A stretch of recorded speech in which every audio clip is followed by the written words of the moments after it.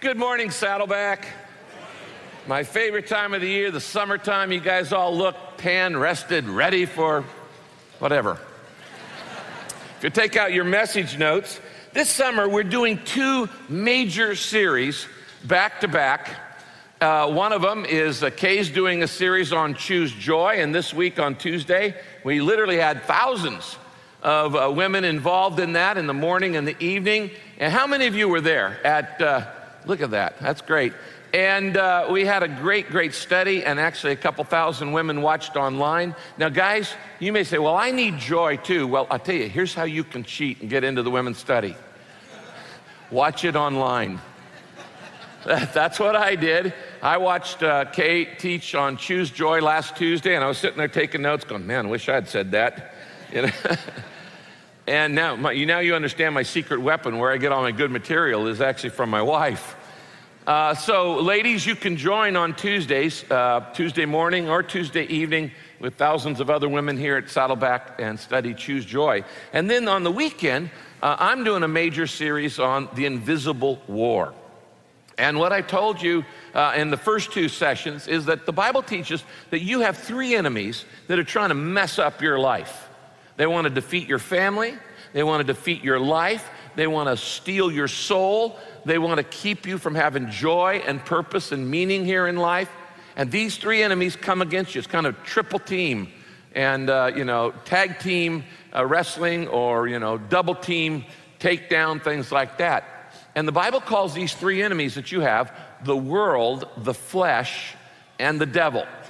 The world comes around you, Satan comes against you, and the battle with you is within you. And this summer, we're gonna go in detail into each of these three enemies, because if you don't know who the enemy is, you can never win the battle, and you're gonna go through life defeated most of your life. Now, we're beginning with your biggest enemy, and your biggest enemy is not Satan. It's not the world, it's you. You are your biggest problem. And as I said last week, I said, when you want to run away from your problems, you want to go to Cancun, the problem is you take you with you. And all of that internal stuff is inside you. Now, what we looked at last week as we began studying the battle inside you is that you really do have two natures if you are a believer. You have your old nature, which wants to do what's fun, which wants to do what's convenient. Not necessarily the right thing, the best thing, or even what's good for you. A lot of things you want to do are actually self-destructive to you. And you know for a certain fact that there are things would be good for you, be healthy for you, and you don't do them. And you know that there are things that are bad for you, that are unhealthy for you, that mess up your life, and you still do them anyway. And last week we looked at this great testimony of Romans chapter 7, where Paul says, you know what, I can't figure myself out. All my best intentions aren't good enough. He says, I want to do the right thing, but I don't. And I don't want to do the wrong thing, but I do. And that is the story of you. And it is the story of me. You know far more than you're actually doing. If you were actually able to practice all the good things you know to do, you'd be a lot more successful in life. But it's not just knowing it, it's getting yourself to do it. And there's this battle because we have a natural resistance inside of us that wants to do what's easy, what's convenient, what's quick, rather than what's right and what's best. In fact, our entire nation is in a financial crisis because of this tendency of human nature to have an inability to delay gratification. We want it and we want it now, whether we can afford it or not. So we go out and we charge it, even though we can't afford it. And the government's been doing that for years, and now we have a financial crisis that teeters on the brink of collapse.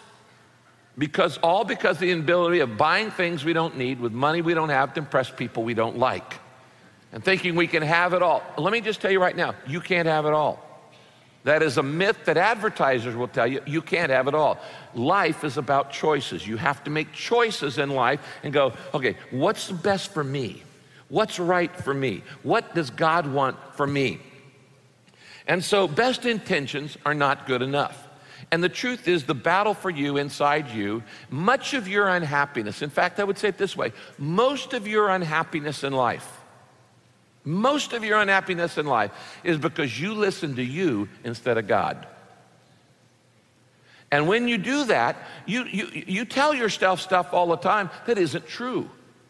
Just because you have a thought doesn't mean it's accurate, doesn't mean it's true, doesn't mean it's correct. A lot of things you think of are not right. They're not correct. A lot of things I think of aren't right, aren't correct. In fact, a lot of things I think are actually lying to myself, rationalizing, where we tell rational lies to ourselves.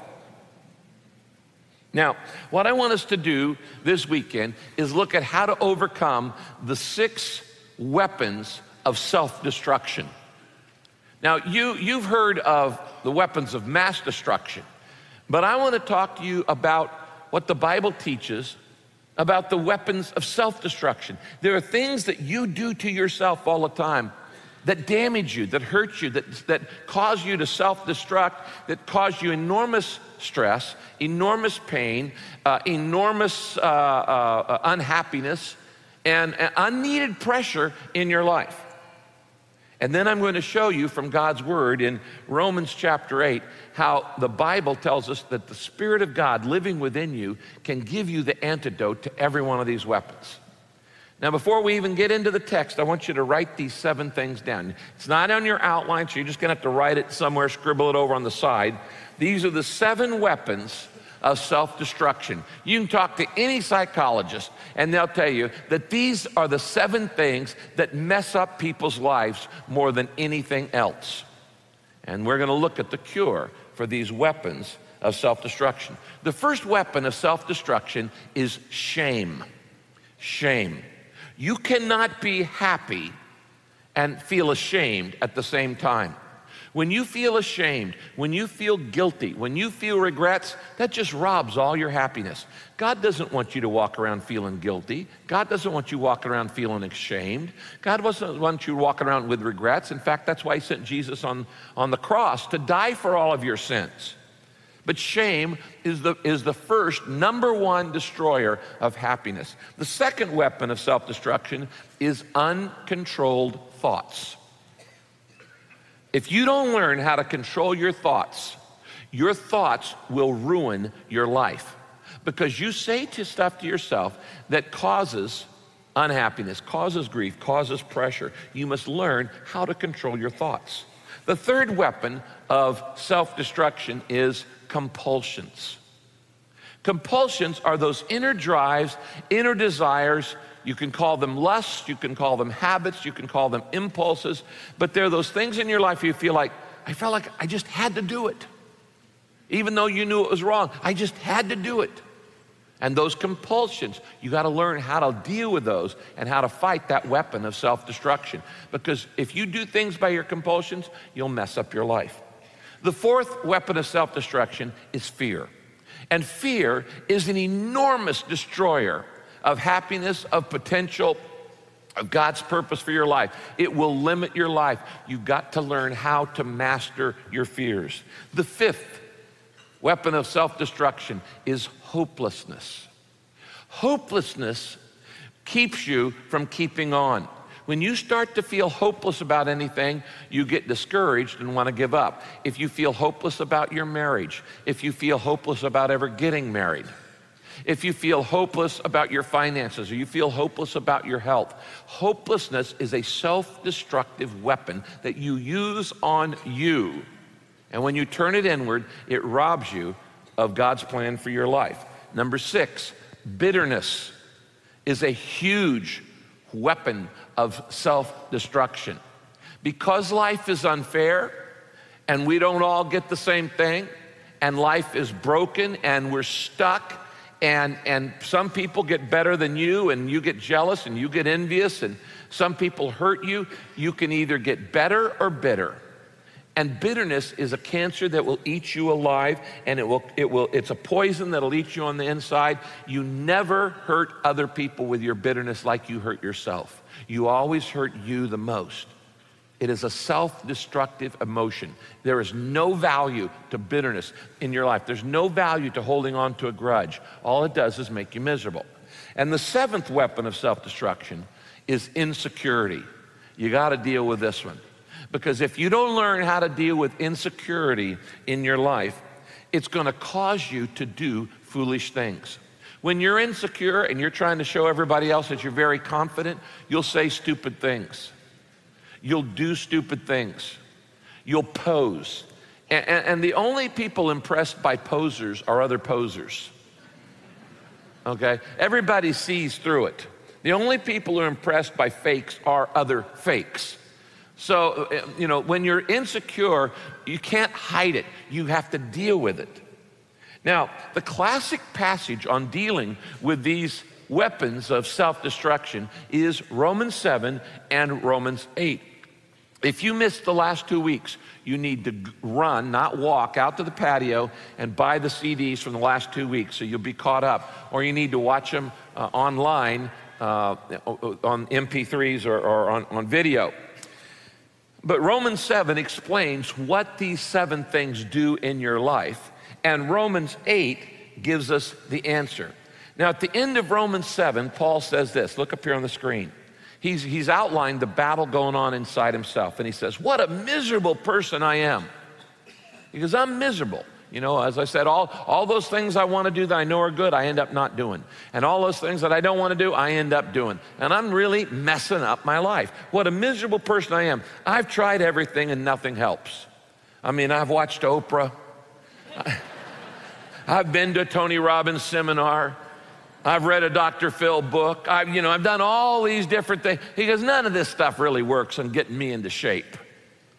He says, who will free me from this life dominated by sin? Now, he doesn't say what will free me, because the answer to you, the problem inside you, the mess-ups in your life that you'd like to change, the answer is not a pill, it's not a program, it's not a book, it's not a tape, it's not a seminar, it's not hypnosis. The answer is a person. It is Jesus Christ and his Spirit inside you. And Romans 8 is the answer to Romans 7. That the Spirit of God inside you gives you the antidote to all 7 of these negative emotions. Now, what I want us to look at this weekend is, how can I be free from me? How can I be set free from me? And the way we're going to look at this is the truths of Romans 8. I have put them in a practical way of listing 7 mental habits that you need to do that will help you apply the truth of Romans chapter 8. And so we're going to look at these 7 mental habits that explain the great truths of Romans 8. Romans 8 is the greatest chapter in the Bible. In my opinion, it's the greatest chapter. They once did a study of Bible scholars and said, if you could only have one chapter of the Bible and you're on a desert island, which one would you take? And about 90% of them said, I'd take Romans 8. So this is a very strong passage. You need to take a lot of notes today. Number 1, the first step in being set free from me is this: I must remind myself daily what Jesus did for me. That's the starting point. I got to remind myself every day of what Jesus did for me. What is salvation? What are the benefits of it? You see, we have a lot of people who are saved who don't act like it. They run around all the time filled with shame and uncontrolled thoughts and compulsions and fear and bitterness and insecurity. And they're believers, but they're not set free from me. And the first step is you've got to remind yourself what Jesus actually did for you. And this is how the Holy Spirit sets me free from shame. Let's look at these verses. Romans 8, 1-4. First he says, so now there is no condemnation for those who belong to Jesus Christ. Now let me stop there before we go any further. No condemnation means God doesn't judge you for all the things you've done wrong if you've trusted Christ, because Jesus took all that judgment on the cross. He doesn't have to judge you because Jesus was judged. He doesn't have to condemn you because Jesus took your condemnation. He took your rap. He paid your penalty. He did your time for you. Now, the Bible says that if I'm a believer, that I belong to Christ, look at that verse, there's no condemnation for those who belong to Christ Jesus. Circle the phrase, belong to Christ Jesus. This whole passage is talking about people who've given their life to Jesus. This doesn't apply to you if you haven't made that decision yet. But if you've received Christ into your life, the Bible says you're under no condemnation. That means God doesn't get mad at you when you sin. Did you hear that? God does not get mad at you when you sin if you belong to Jesus Christ, because he's already taken the payment. Now notice, it doesn't say that after I become a Christian, I won't sin. You're still going to sin. It doesn't say I'm not going to make mistakes. You're still going to make mistakes. It doesn't say I'm not going to fail and look stupid. You're going to fail and look stupid. It just says you're under no condemnation. In other words, you don't have to walk around with shame. You don't have to walk around with guilt, because when Jesus Christ died on the cross, he not only paid for all of the sins you committed last week, last year, and your entire life, he's already paid for the sins that you're going to commit tomorrow, next week, and the rest of your life. They're already paid for. That's good news. That is good news. No condemnation. That means there is no reason for a Christian to walk around in shame, because I stop and I remind myself, Jesus paid for all of my sins. He already knew before I was born every sin I was going to do, and he paid for it. Now the next part of that verse says, for the power of the life-giving Spirit, that's the Holy Spirit, God's Spirit, has freed you through Christ Jesus from the power of sin that leads to death. Now what does that verse mean? The second thing I remember is that because I'm a believer and I have Jesus, I have a new power in my life greater than willpower. You see, before you became a Christian, the only thing you had to use against your bad habits was sheer willpower. And how long does that work? Not very long. He says, now there's a new power in you. Unfortunately, a lot of Christians are still simply relying on willpower to change. They've never figured out how to connect into spiritual power, into the power of the Holy Spirit, into the power of Jesus inside you. He says, there's a new power in you. There's a new sheriff in town. And when you want to change things in your life, it's not just, if it's to be, it's up to me. It's not just my own willpower. It is God's power in me. I have been given a power greater than willpower. We're going to look at this more in the next verses. Then the next thing it says, the law of Moses could not save us because of our sinful nature. Now, laws, keeping God's laws cannot save you. Guy says, well, I know I'm going to heaven. You say, how do you know? He says, because I keep the 10 Commandments. I say, name them. You don't not only not keep the 10 Commandments, you couldn't even name all of them. If I asked you to stand up right now, you couldn't even, how can you keep them if you don't even know them all? By the way, keeping laws never works. Why? It says, because of our sinful nature. Laws simply work on outside behavior. They don't work on inside change. They don't change you on the inside. For instance, if I were to bring a pig out here, a big sow that had been rolling around in the mud and the dirt and eating garbage, and it stinks to high heaven, and say, what is this? You'd say, it's a pig. Now, I take that pig backstage and I run it through a couple of car washes. And then I put it in a bathtub, and I have bath salts and perfumed soap suds, and I get it all cleaned up, and I brush their teeth, the pig's teeth, and then I sprinkle some foo-foo juice on it, some Corral number 5, that would be appropriate for a pig, okay? And I rub it down with oil of Olay, so its skin is just silky soft. And then I tie a ribbon around its neck, and I put a bonnet on it, and I put some eyeshadow and fake eyelashes on this pig, and I put a dress on it, and then I put some lipstick on this pig, and I bring this pig out, and I say, now what is it? Still a pig, okay? You may have spiffed up the outside, but the nature has remained unchanged. And this is what happens with self-help programs, is that we spiff up the outside, and we, by sheer willpower, say, I'm going to take a bath. I'm going to get on some new clothes. I'm going to change my behavior. And all the outside looks different, but inside, it's still the same nature. If you're going to have radical change, transforming change in your life, it's got to change your nature, and only God can do that. No self-help program can change your heart, which, by the way, is why I'm not a politician.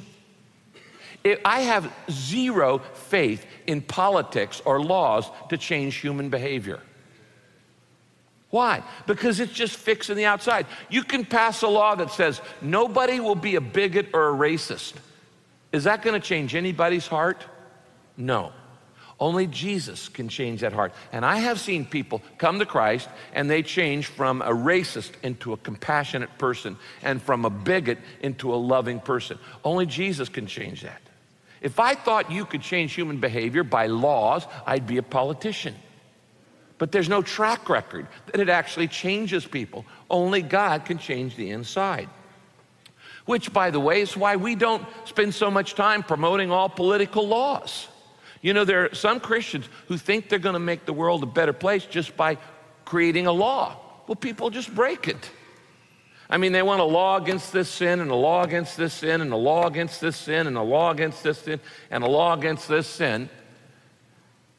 And they think that's going to change people. No, people are just going to break the law. You do. God has given all kinds of laws in His Word, and you don't obey those. And you break them all the time. See, one of the things we know here at Saddleback is you don't expect somebody to act like a believer until he is one. Because he doesn't have the power to change. He doesn't have the ability to change. So passing a law that says everybody's going to be moral or everybody's going to do this, that doesn't change. That's cleaning up the pig. It doesn't change our nature. God put into effect, notice here, so God knew that laws couldn't save us, but God put into effect a different plan to save us.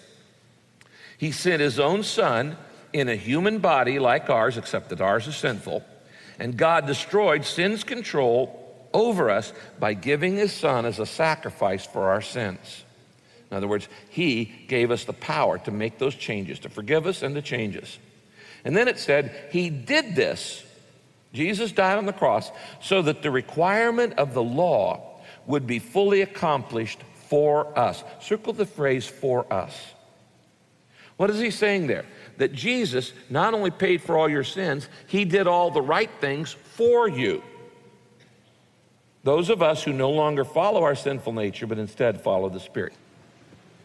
Now, if you really are serious about changing your life for the better, you've got to start where God tells you to start. And God says you don't start with your behavior, your actions, and you don't start with your feelings, your emotions.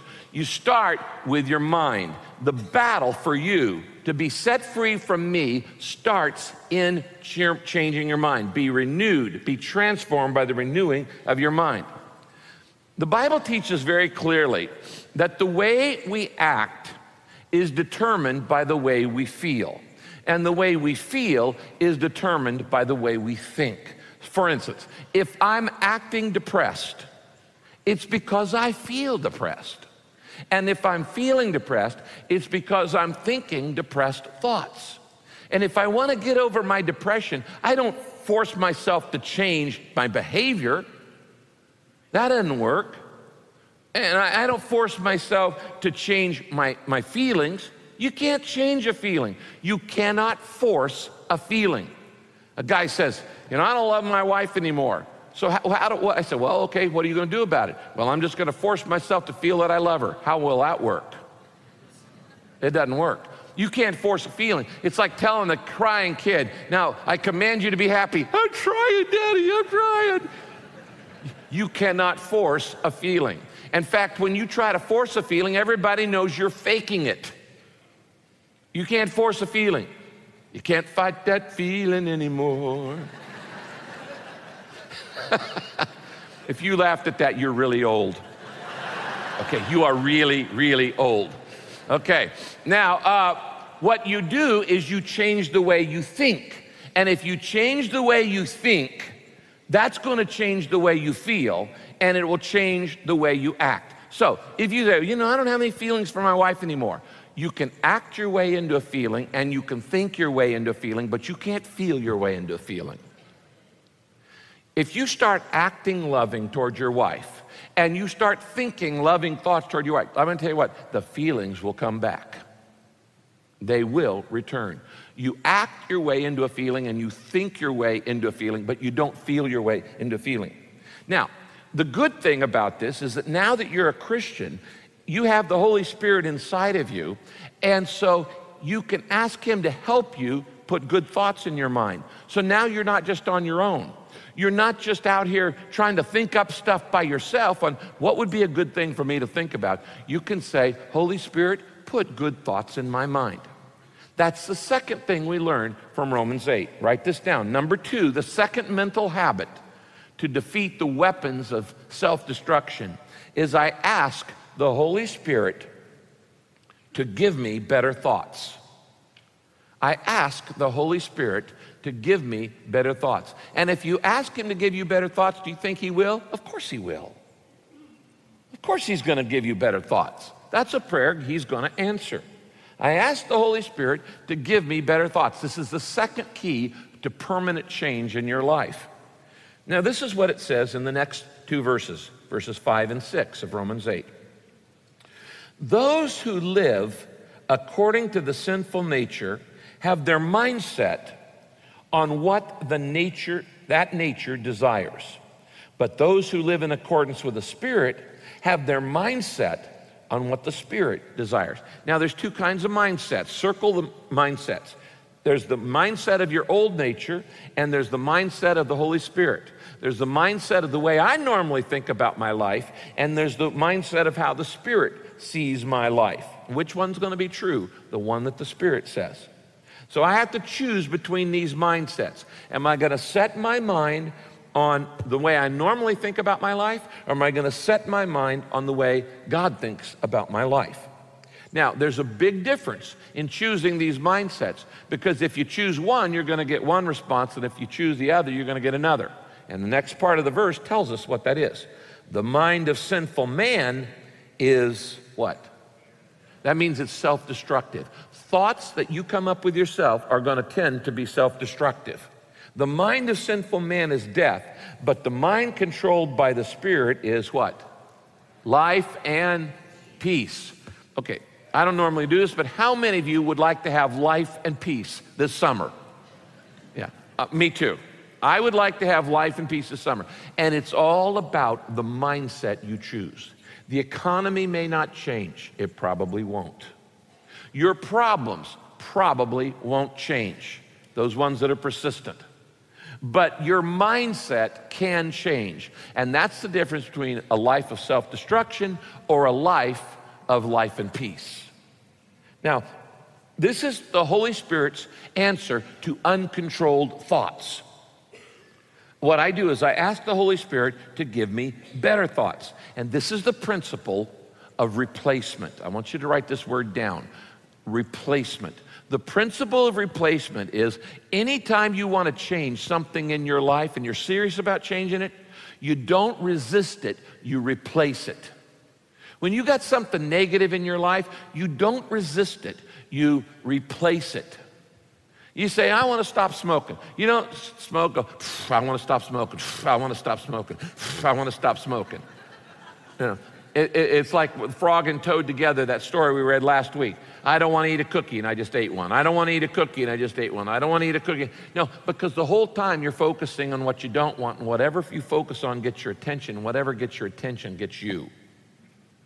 That's why if you want to break any bad habit in your life, the key is not to resist it, but to refocus. Whatever you resist persists, because you keep focusing on it. Now, it's like if I'm flipping TV channels and all of a sudden there's something on TV that I don't really want to watch or I shouldn't watch. I don't sit there and go, I don't want to watch it, I don't want to watch it, I don't want to watch it. I just flip the channel. I replace it. And the moment I replace it, it's gone. It has no grip on me anymore. So, I mean, if you're standing in an airport bookstore and they've got all these girly magazines and you're standing in front of them, you say, I don't want to look at them, I don't want to look at them. What do? Well, you don't stand there, you walk away. You slam the door. If you don't want to get stung by the bees, you just get away from them. And you replace it with something else. Now, let's say I had a big, fat, juicy donut sitting right here. Okay, I mean, and it's hot. And the glaze is just kind of dripping off the side. Now, I'm on the Daniel plan, okay? And as I told you last week, our church has lost over 200,000 pounds together, which is amazing.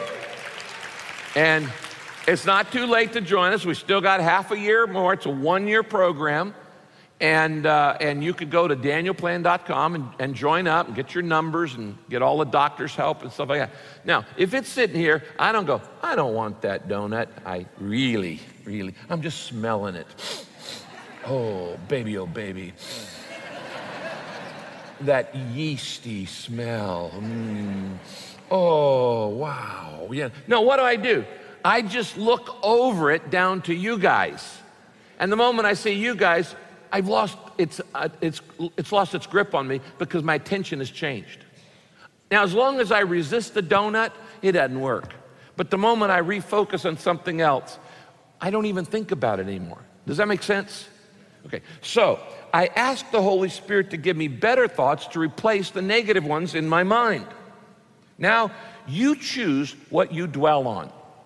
Satan gives you ideas, those are called temptations. The Holy Spirit gives you ideas, those are called inspiration. You get ideas, but the truth is you choose what you focus on. But now that you're a believer, you have a helper. And you can say, Holy Spirit, I invite you to give me your ideas. And a lot of times the Holy Spirit, the God Spirit will say to me, hey Rick, why don't you think about this instead? Good idea. And I just change my thoughts. Now, I would encourage you to invite the Holy Spirit to have free access to your mind. You say, God, you have put your Spirit inside of me. I give you free access to my mind. 24 hours a day, I invite you to suggest good thoughts. Why? Because they'll always be the truth, they'll always be right, they'll always be helpful, they'll always be pure. Those are the things we are to think on. So you invite the Holy Spirit to put thoughts in your mind. Why? Because those who live according to sinful nature have their mind set on one thing, but those who live according to the Spirit have their mind set on another. And the mindset that I normally have leads to self-destruction. And the mindset that God's Spirit gives me leads to peace. And I want peace in my life. So, and that's why I said, earlier, we don't expect unbelievers to act like believers until they are. They don't have the power. Look at the next verse. The sinful mind is hostile to God. It does not submit to God's law, nor can it do so. It can't even do it. Those controlled by sinful nature cannot please God. So why do you work on passing a law when they don't have the ability to change it? To change. Only God can change us. Change comes from the inside out. Third principle. Third mental habit you're going to need to develop to apply the truths of Romans 8 in your life. And that is this. I realize I have a new ability to say no. I need to remind myself, I need to remember on a daily basis, I need to realize that now that I'm a believer, I have a new ability to say no to the things that are self-destructive in my life. Now, this is very important because before you became a believer, all you had was willpower, and you lost most of those bad habits lost to most of them because willpower wears out. It's not enough. But now, with the Spirit in your life, you have a new ability to say no, a new power, and you need to learn how to tap into that power. I don't know about you, but I could admit pretty honestly that before I had the Holy Spirit in my life, there were some things I just couldn't say no to. I didn't have the ability to say no to them. Now, you can call them compulsions, you can call them habits, you can call them urges, you can call them lusts, you can call them impulses, you can call them your old nature. But the truth is there were some things in my life I just couldn't say no to. I had no ability to say no because all I had was willpower. Now I have God's power and He gives me the ability to say no. Look at this verse up here on the screen. Galatians 5:16 says this. Let the Spirit direct your lives, and you will not satisfy the desires of the old human nature. Now, if I let the Spirit live through me, does it say I won't have those desires? Is that what it said? No, it says I won't what? I won't satisfy those desires. I won't satisfy those desires. In other words, do I still have the same desires I had before I was a Christian? Yes. Do I still have the same temptations? Yes. Do I still have the same urges and compulsions? Yes. Do I fulfill them? No. Why? Because I have a new power inside of me. And it's not just willpower anymore. Now, I've heard people say, but why should I limit any desire in my life that seems natural? Why should I rein it in if it's a natural desire? Friends, not everything natural is good for you. I mean, I might naturally want to punch you in the nose. That doesn't mean I should do it. I have a lot of natural desires that I need to not fulfill. For instance, sometimes I have a natural desire to cuss people out on the freeway. Does it mean I should just do it? No. Just because it's natural doesn't mean it's good. Arsenic is natural, but you drink it and it'll kill you. A lot of natural things are poison. So just because it says natural doesn't mean it's good. There are things in my old nature that are very natural for me to do, but they're self-destructive. I mean, people say, well, if I feel this way, why shouldn't I give into it? Because that's called maturity. Maturity is when you do the right thing, not what you feel like doing, because what you feel like doing isn't always the best for you, the best for somebody else, God's will, or whatever. If everybody just did what they naturally feel like doing, nobody'd go to work tomorrow morning. Nobody would go to work. If everybody did what they naturally feel like doing, every girl would be pregnant.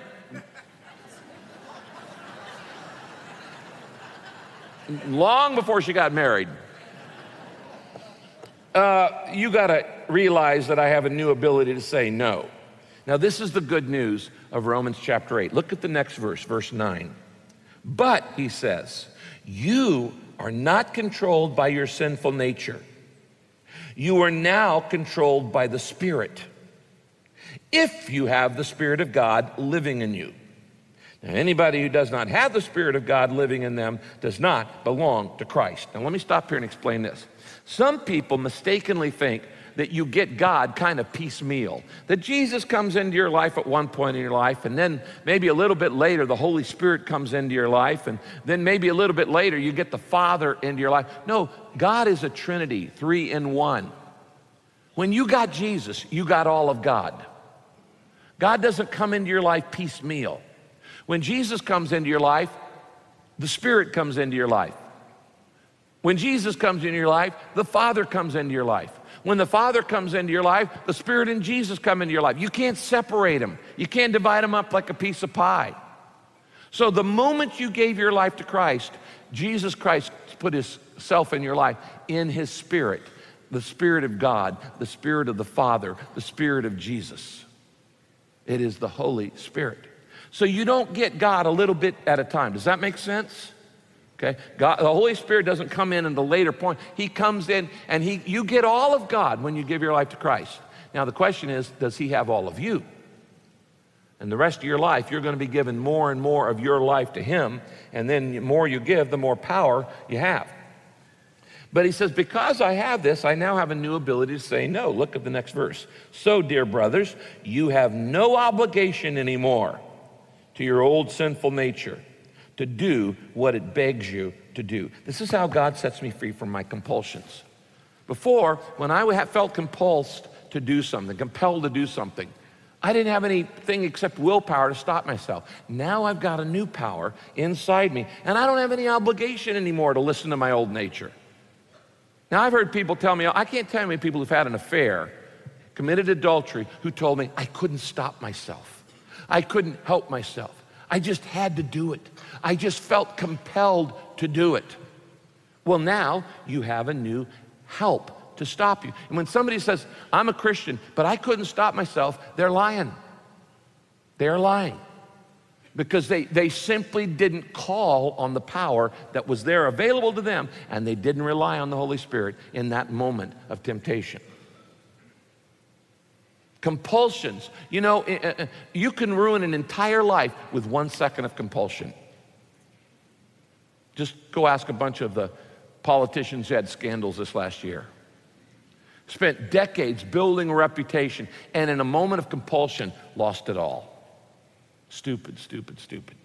But I have a new power, a new ability to say no. Number 4, the fourth mental habit I need to develop, if I want to change my life, is I need to turn my thoughts to God whenever I'm afraid. That's the fourth antidote to these weapons of self-destruction. I remind myself every day what Jesus did for me. I ask the Holy Spirit to give me better thoughts. I realize I now have a new ability to say no.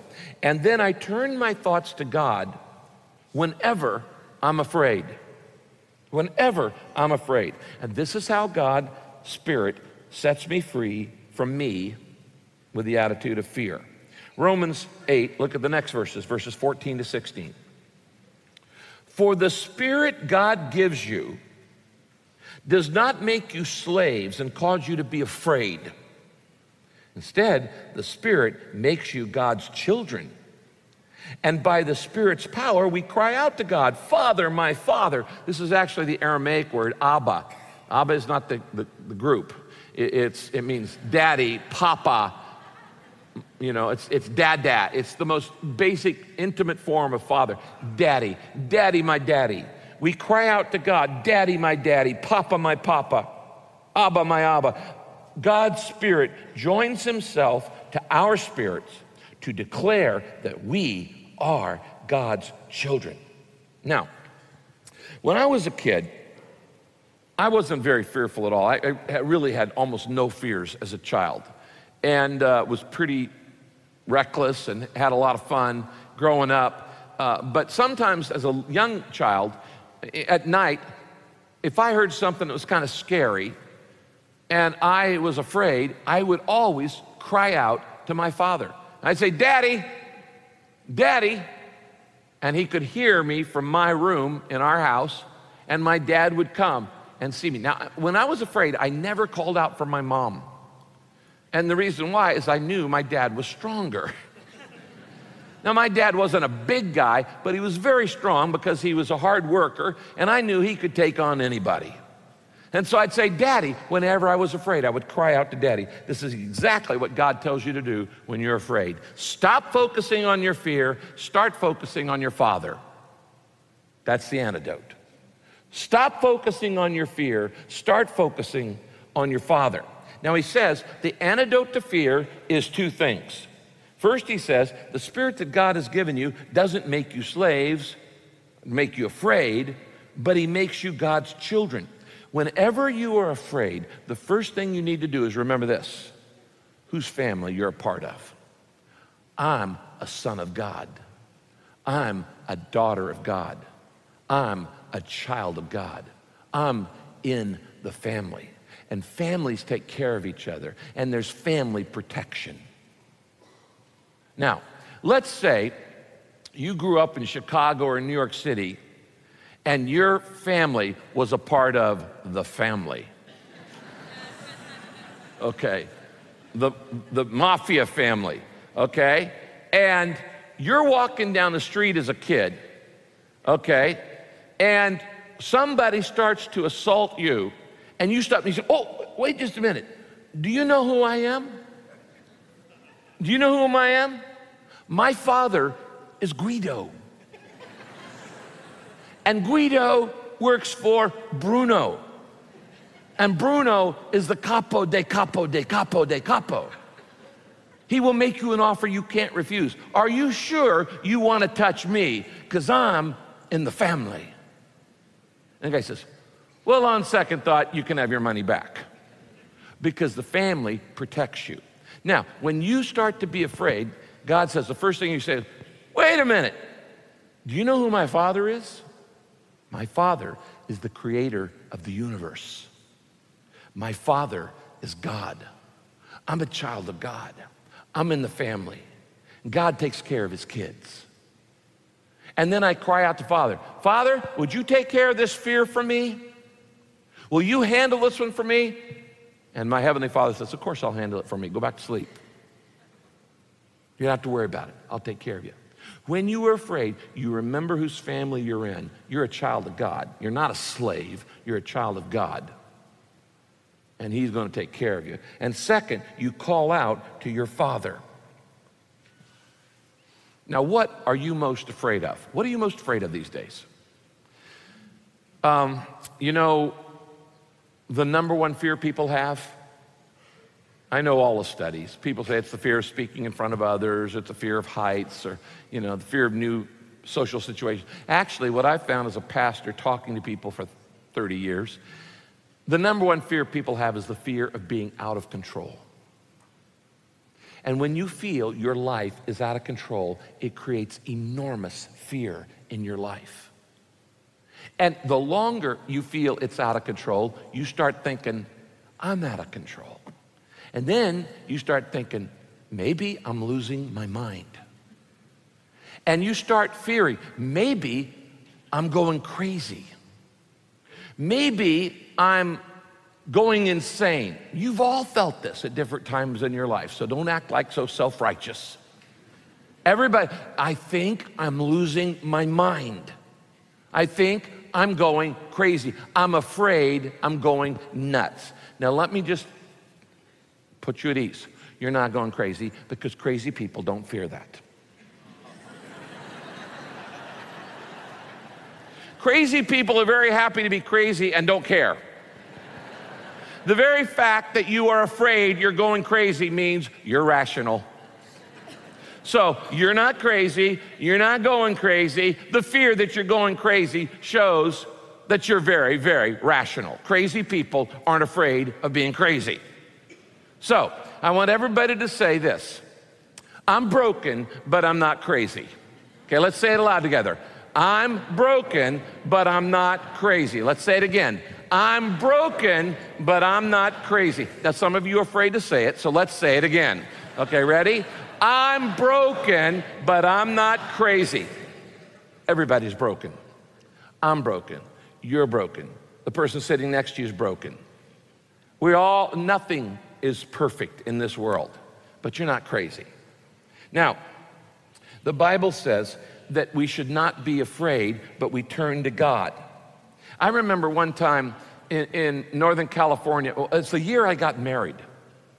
At the end of the year that I got married, 36 years ago, my health broke, and I began to develop a fear that it's never gonna go away, that my life is over. Shoot, my life hadn't even started. But I was afraid, this is the end of my life. I'm never gonna amount to anything. Nothing's gonna happen in my life. God isn't gonna use me. I'm gonna be an invalid my entire life, and on and on and on. And I was filled with these fears. And so we took a month off from work, and Kay and I went to Northern California where my parents lived out in the country in the redwoods. And while we were there, one day I got up in the morning and I was so depressed because these fears were just clawing at my mind all the time. And the phone rang, and my mom picked it up, and she handed it to Kay, and the man said, is this where Rick Warren is staying? And I said, yes. Can I talk to him? She said, yes. She hands me the phone. This guy says, Rick, we've never met. I don't know you, you don't know me. I'm calling from San Diego. But I heard that you were going through a tough time. And I just want to give you a verse, and it is this. God, it's 2 Timothy 1:7. God has not given us a spirit of fear, but a spirit of power and love and self-control. And he hung up. That verse changed my life. Here it is on the screen. For the spirit that God has given us does not make us fearful or timid. Instead, his spirit fills us with power, love, and Self-control. Now get this. The more controlled you are by the Holy Spirit, the more self-control you've got to have. You're going to have. Now get this. A lot of people are afraid of the Holy Spirit. It's like, I don't want to be filled with the Spirit. Filled with the Spirit, that'll turn me into some nut. I'm going to be some religious fanatic. I'm going to be like some of those people on TV saying, baby, out foul spirit of nicotine, and I'm going to be falling over backwards, and I'm going to be, I'm going to lose control. Actually, it's the exact opposite. The more you have of the Holy Spirit, the more self-controlled you are. In fact, God does not give us, it says, a spirit of fear. So if you are afraid, that's not from God. That fear is not from God. When God's Spirit comes into your life, you're filled with love. I want that. You're filled with power. I want that. You're filled with self-control. I want that. Okay, Holy Spirit, I want all you got. Fill me.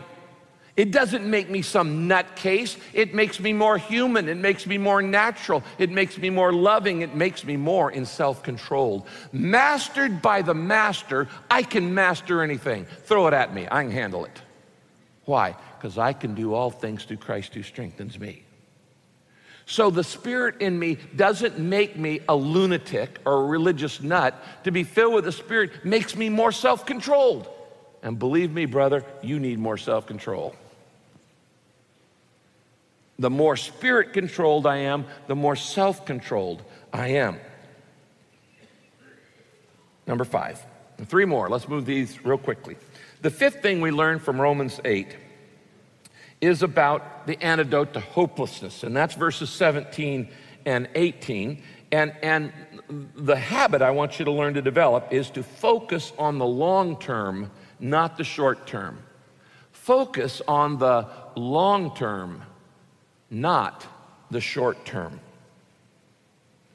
There's a very famous study done by Harvard University, very, very famous study, that figured out that the more long-term your thinking is, the more successful you're going to be in life. The shorter term your thinking is, the more failure you're going to be in life. People who fail at life have short-term thinking. They're only thinking about today. They're only thinking about here and now. They're only thinking about what feels good to me right now. But the longer term you think, the more successful you'll be in life. In fact, the longest term thinkers are those who are most successful in life. Now, as a Christian, we can win this one hands down, because when we think in terms of long-term thinking, we call it eternity. Because we're not just thinking about life here on this earth. We're not thinking about 40, 50 years ahead. We're thinking about trillions and trillions and trillions of years ahead. And living in light of eternity is the key to being the most successful you could possibly be. Thinking in long term. Now, when you think in long term, you're able to handle short-term pain a whole lot better. You're able to handle short-term losses, short-term failures, short-term hindrances, because you're thinking long term. Here at Saddleback, we went 15 years without a building. A lot of pastors would have given up not having a building for 15 years. Saddleback grew to over 10,000 people before we built this building. But it didn't bother me, because I was thinking long term of spending my entire life as a pastor of one church. So 15 years, so what? That's just 15 years. I was thinking long term. And while you're thinking about today and this week for your life, as your pastor who loves you, I'm always thinking ahead for your life. I'm thinking about, what are you going to be at the end of the year? What are you going to be at the end of 5 years? What are you going to be at the end of 10 years? It's called Decade of Destiny. And that's why I'm thinking about how to help you become all God wants you to be. I'm doing some long-term thinking for your life. I'm going, where do I need to take you so that you'll be what you want to be and what God wants you to be in 10 years? Most people aren't thinking that. The whole society teaches you to think short term, and we'll look at that when we get to the world. Now, Romans chapter 8, verses 17 and 18 talks about focusing on the long term. And it talks about the promises of God in the next few verses. Since we are his children, We will possess, circle the word will, that's a promise, that's in the future. It's not now, it doesn't say we do possess, we will, it's long term. Since we are his children, we will possess the blessings he keeps for his family. And we will also possess, this is really cool, we will also possess with Christ what God has kept for him. Did you know that? The Bible says that when you get to heaven, you're going to get rewarded. You will be rewarded for how well you did with what you were given. What did you do with your time? What did you do with your money? What did you do with your influence? What did you do with your talents? Your time, your talents, your treasure. This is called the stewardship of life. And God has put stuff in your hands and you're a steward of it. You're going to be evaluated on that in heaven, and your rewards will be based on that. And you're going to be rewarded. But not only that, the Bible says you're going to be rewarded not just for how well a steward you were, you're going to be rewarded for what Jesus did. Did you know that? Look at that verse again. It says, and also we will possess with Christ what God has kept for him. Did you know that the Bible says that in heaven we are going to co-reign with Christ? We're going to be heirs with Christ from the Father. We're going to co-reign with Christ. The easiest way for me to explain that is imagine in heaven this giant theater sign, like a big Vegas sign that's flashing that says, now starring for eternity, Jesus Christ, co-starring your name. That's what it means to share in Christ's glory. You're going to do that in heaven. So you need to focus not on your little petty pain right now, but on the long-term benefits of doing the right thing and sharing in glory forever. Notice it says, the rest of that verse, for if we share Christ's suffering, we will also share his glory. I consider that what we suffer at this present time cannot be compared, in other words, it's small potatoes, with all the glory that is going to be revealed in us. To us. He's saying, yeah, you know what? It's not always easy living for Christ. It's not always easy doing the right thing. It's not always easy making the moral decision, but the benefit long term is going to far outlast the pain. You need to focus long term, not short term. Now, practical example, Daniel plan. Daniel plan means you put up with short term pain in exercise and eating and things like that for long-term benefits, and you don't give up. Same thing with Bible study, same thing with witnessing, same thing with tithing, giving of your money. You put up with short-term pain for long-term benefit. Focus on the long term, not short. If you're focusing only on short term, there's one word for it. It's foolish. It's foolish. If you're a college student, I beg you to not focus on the here and now, the parties and the fun and all that stuff, but focus on the long term, where you want to be. Number 6, the sixth habit is to remind myself that God is good and in control. This is an application of what the Bible teaches in Romans chapter 8. This is how God sets us free from the self-destructive weapon of bitterness. Remind myself that God is good and in control. And you need to remind yourself of that over and over and over and over and over every single day.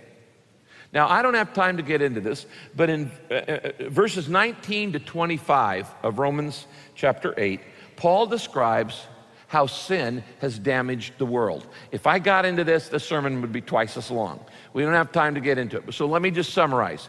In verses 19 to 25, Paul says, everything in the world is broken. Everything in the world has lost its original purpose. Everything in the world is suffering. Everything in the world is in pain, and everything in the world is frustrated because sin broke it all down. Everything is frustrated. In fact, look at this verse on the screen, verse 20. Everything created is subject to frustration, waiting to be liberated, set free from me, waiting to be liberated from its bondage to decay. All of creation groans in pain like childbirth. And we groan inwardly. We're going, oh man, this is tough. This is hard. This is difficult. Why is life so hard? It says the environment is groaning. I think earthquakes, and I think, hurricanes, and I think all the wacky weather. Is the environment groaning because it's broken? And we groan in pain because relationships are broken. And later you're going to find out that the Holy Spirit groans in pain for you. There are 3 groans in this chapter. Now, he says that the result of living in a broken world is pain, and the result of pain is bitterness. And that's a self-destructive weapon. When I look out and I go, he's got a nicer house than I do. She's got a better job than I do. How come her kids are like that? How come and you start comparing, and you start getting envious, and you start getting jealous, and then people hurt you, and you get bitter, and you get grudges, and you get resentful. That's a pain that's going to eat you up. You got to learn how to deal with that weapon of self-destruction. And the way you do it is remind yourself that God is good and in control. That God is good, is in control. The result of living in a broken world is pain, and the result of pain is bitterness. And as a result, we get bitter inside, and we start getting resentful, and we say, life is unfair. Well, yeah, what else is new? Life is unfair. It's because it's broken. But the Bible says in Romans 8 that there are 4 things you need to remember to get over bitterness. Now listen, pain in your life is not optional, but misery is. Pain in your life is not, you're going to have pain in your life. It's called life. Suffering in your life is not optional. You're going to suffer. Misery is. Moaning is. Optional. Bitterness is optional. And you overcome bitterness by remembering 4 magnificent truths in Romans 8. Verse 26 and 27 says this: the Holy Spirit is praying for me. You write that down. The Holy Spirit is praying for me. That helps me overcome bitterness, because no matter what I'm going through, I know God's on my side. He's praying for me. It says here, the Spirit helps us with our weakness. And we don't know how to pray as we should. But the Spirit himself speaks to God for us. Did you see that? God's praying to himself. He's talking to himself about you. You say, how does God talk to himself? Oh, you don't ever do that? You talk to yourself all the time. When God talks to himself about you, that's called prayer. Okay? The Spirit of God, it says, prays for us and even begs God for us with deep feelings that words cannot explain. God sees what's in our hearts, and the Spirit speaks to God for his people in the way that God wants. So when no matter what you're going through, the first thing he goes, you know what? Right now, the Holy Spirit is praying for me. That's cool. Second thing, God is using it all for good. That's the second thing I remember. God is using everything in my life for good. It's not all good, but he's using it all for good. The next verse says this: and we know that in all things God works for the good of those who love him, who've been called according to his purpose. It's not all good, but God is using it all for good. God is greater than my problems. God is greater than my enemies. God is greater than my critics. And God is using it all for good in my life. Number 3, God wants me to succeed. Did you know that? Did you know that God wants you to succeed? He doesn't want you to fail in your life. He wants you to succeed in your life. God is not against you. If you're a Christian, if you're a believer, God is for you. The Bible says in verse 31, so what can we say against such wonderful things, about such wonderful things, all the stuff we've talked about? What do we say about all these wonderful things? If God is for us, who can be against us? Remember, I'm in the family. My Father is God. And so God wants me to succeed. And finally, number 4, God will give me what I need. When I'm feeling blue, and when I'm feeling bitter, I need to remind myself that God is good. He's in control. His Spirit is praying for me. He's using everything for good in my life. He wants me to succeed, and he's going to give me what I need. Verse 32. Since God did not spare even his own son, but gave him up for us all.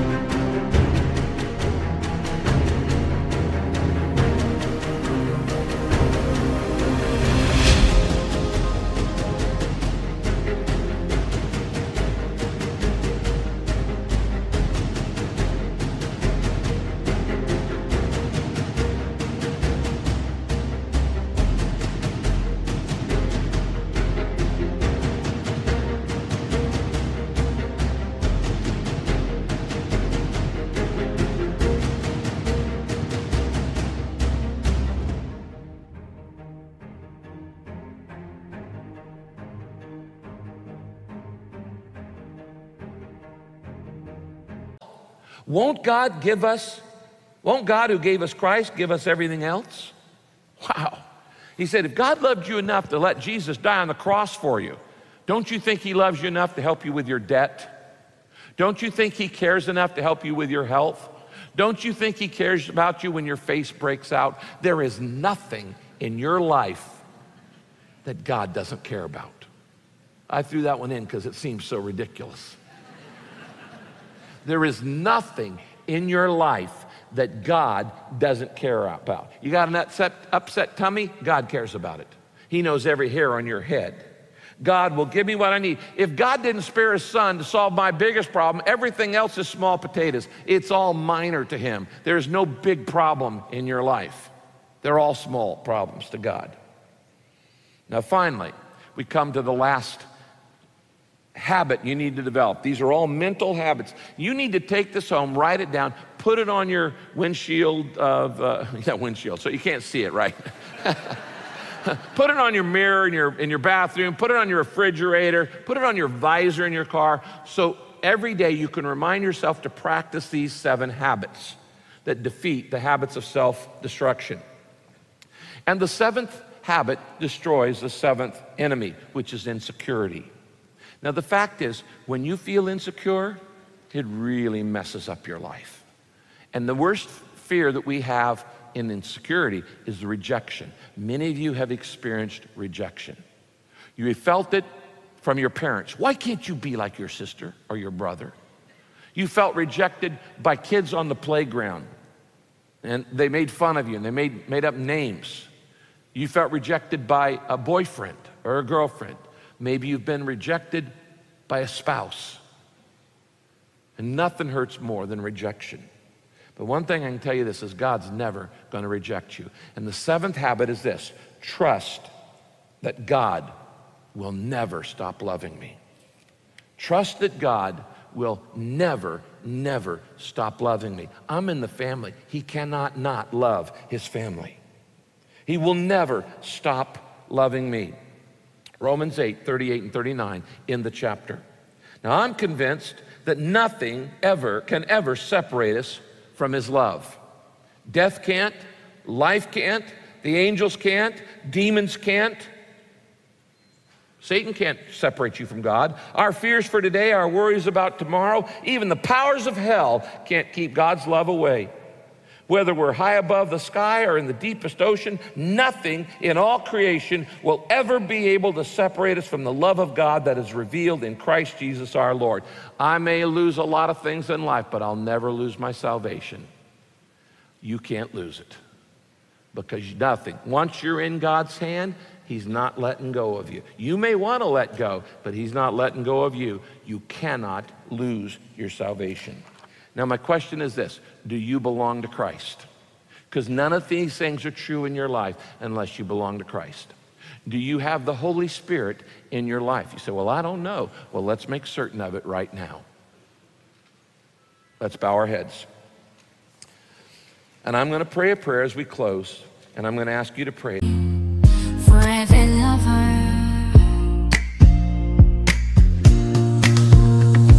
in the depths of the darkest night, your love shines through, a guiding light.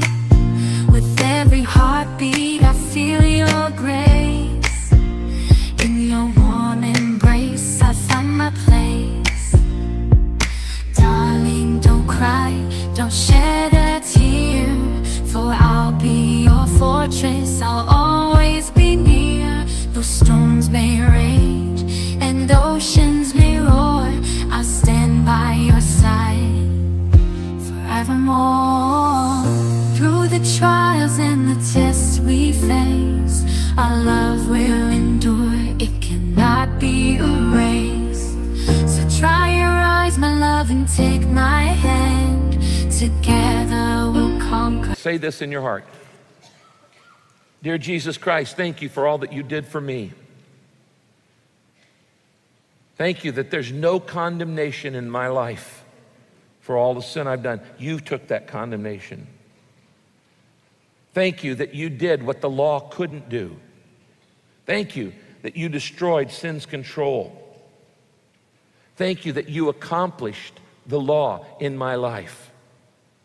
And my righteousness is nothing, but your righteousness is what ticket I get into heaven on. Help me to never forget what you did for me. And when I feel ashamed, let me remember what you did on the cross for me. Holy Spirit, I ask you to give me better thoughts. I want to switch mindsets. I don't want the mindset of self-destruction. I want the mindset of life and peace. I don't want to think my old ways. I want to think your new ways. I invite you to put thoughts in my mind all the time, for they are the truth. And help me to remember and realize that I have a new ability to say no. Lord, I used to just have willpower, but now I've got spirit power.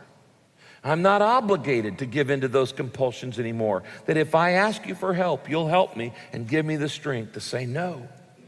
Thank you that no temptation is too strong. And when I'm afraid, help me to turn my thoughts to you. Help me to remember that I'm your child, and help me to cry out to you, Father, Daddy, I'm afraid. To focus on my Father, not my fears. And help me to focus on the long term, not the short term. You know the pain in my life. You know the suffering. I want you to use it for good, and I want you to use it for your glory. And I want to look and focus long term on eternity, not just the here and now. I want to do the right thing, not the easy thing. And when I start to get bitter and I feel life is unfair, and when I feel hurt, help me to remember that you, God, are good and you're in control. That you are praying for me. Thank you for doing that. That you are working all things for good. Thank you for doing that. That you are for me, not against me. Thank you for that. And that you didn't spare Jesus, and so you'll give us whatever we need. Thank you for that. Most of all, I thank you that you will never let go of me. You'll never stop loving me. You'll never reject me. Thank you that I cannot lose my salvation no matter what else I lose on this planet. That you will never stop loving me. If you've never invited Jesus Christ in your heart, Jesus, say, I want you to be my Lord, my Savior. I want you to be the manager of my life. I don't understand it all, but I want to trust in you completely. Thank you for your grace to me. I want to love you for the rest of my life. And I ask you to accept me into your family by faith. In your name I pray. Amen.